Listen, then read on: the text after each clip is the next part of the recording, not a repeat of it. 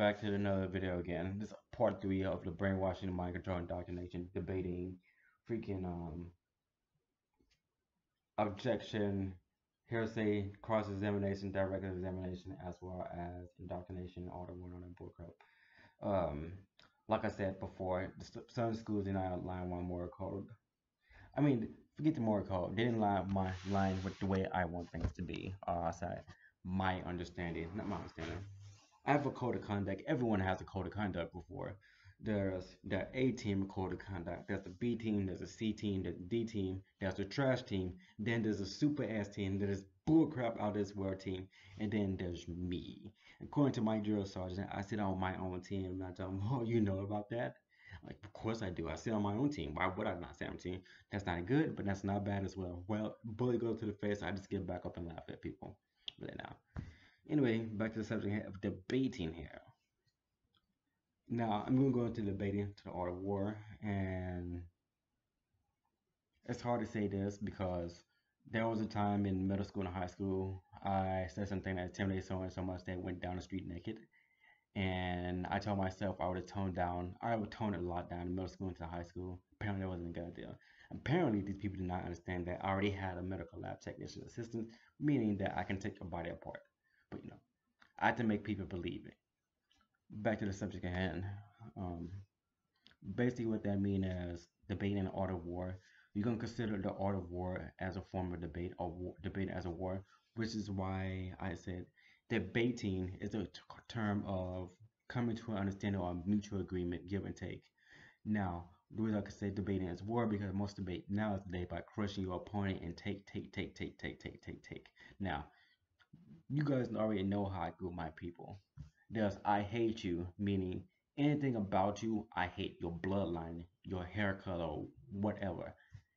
That's hatred. Apparently, people don't understand what hatred means, whatever. There's the stranger group. I don't know you, you don't know me. Stay in your lane, I stay in my lane.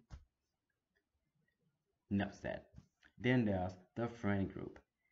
These are people who want to be your friend. You don't know about these people. They're more than a stranger than I am enemy. Who knows? Or hate group. These are friends, people. And then there's family. Unfortunately for you, all three of those can become right in your hate group.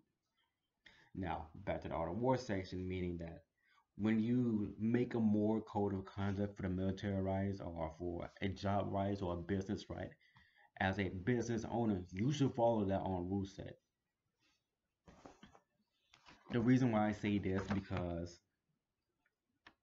the moment you as a business owner become crap, you are crap. No said. The moment you slip on a banana and you've been a jerk, douchebag, or a jerk the whole time. You guys know I did a land surveyor in California or in other states before, and I just quit the job when they need me the most because I return favors. Yeah, I quit. Just put a check like this. I don't want to check. Take the check. I take my chance homeless. That's probably why they government gave me this stuff because they know that I just constantly bounce around from state, literally bounce around state from state, getting my education. I labor ready up around this part. Where you working, labor ready? You go to school, don't you? Yeah, I'm going to engineering school, but that's just me. But anyway, uh, once you make your code of method and how you discipline those who break that code. First of all, you don't draft people. You saw what happened during the Vietnam War. You saw what happened during the Middle East. You saw what happened in Africa. You do not draft people into the military.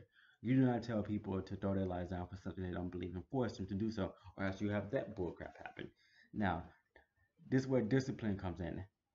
You want people to volunteer for your stuff. We come to moral code of conduct. We come to debating.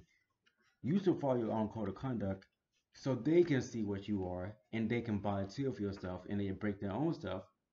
You can discipline them or set a discipline line or set a way of training, getting a proper measurement down or getting proper coding down. And then there's the energy level. You don't want to go to war with people who are drowsy or you want to prick like me because, let me lose, boss. Let me lose. No, not today. I got this. No. It's just six people. I got this. I got this. Okay, everybody does. I'm work out. Good. We're done. Not today. Today is my period day. What that means? It means everybody dies. But That's where you do not want that to happen because I can want to be solo a whole city by myself or planet, whatever. That's the energy level, which is why you come back to the debating and come back to the code of conduct. Now I'm gonna give my personal right. The military have the A team, the B team, C team, like everyone else. So if you want soldiers, you want machines. If you want douchebag people, you get people because people have their own fluctuations of feeling because people make mistakes. L. If I said that, L. But anyway, if your people like out here are disorderly, hit them with order. Attack them. If they're easy, make them easy. If they're not easy, they are easy. Hit them with the opposite of bipolar opposites. There's a difference between contradiction and hypocrisy. Hypocrite is something that's in your control that you can do, which is come down to art of war. The art of war is based on deception, nothing else. There's hypocrite and a contradiction. Contradiction sits outside of your boundaries. It's not something that you have any say so or control over. To breathe is not to breathe. To live is to die, because you're gonna die anyway. Except for me, you're gonna die anyway. So that's a contradiction. It's out of your control. It's a total opposite. When it's like there's darkness, congratulations, contradiction. Unless you go to a reality that have its own set of rules and that become other bullcrap stuff.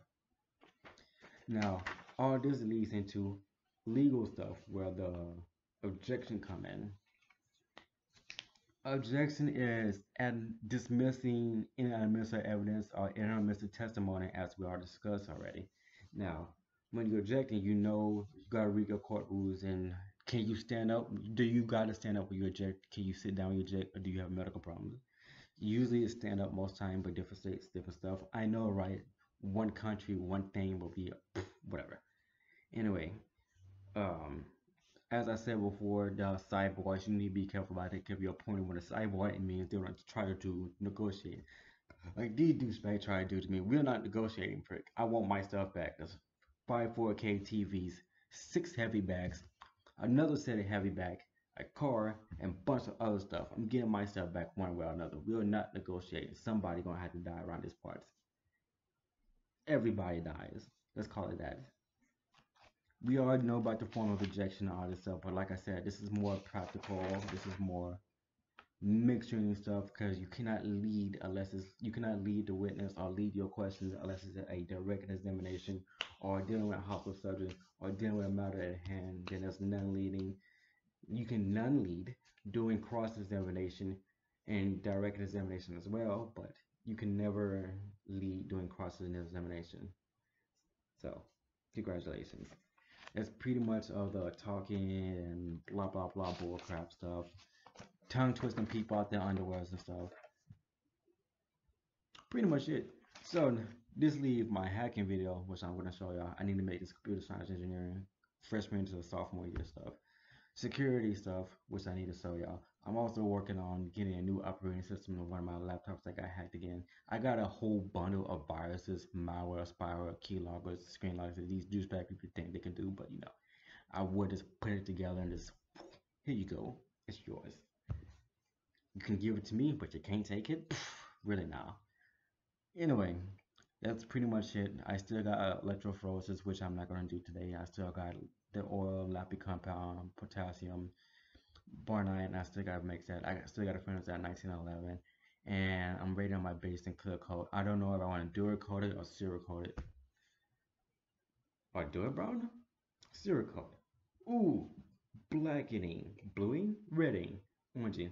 I haven't decided. There's so many things because you already know that I had one of my firearms, and it took me 2 months to engrave it with a dragon on it, and somehow that one ended up got stolen. Somehow these douchebags here, that, and I had another one where I just put a wolf pen on it, and that got stolen. And yeah, like I said before, it's a good thing I don't have an AFL. I had to report it to the ATF, which I did anyway, and now I got to get my FFL due to other circumstances.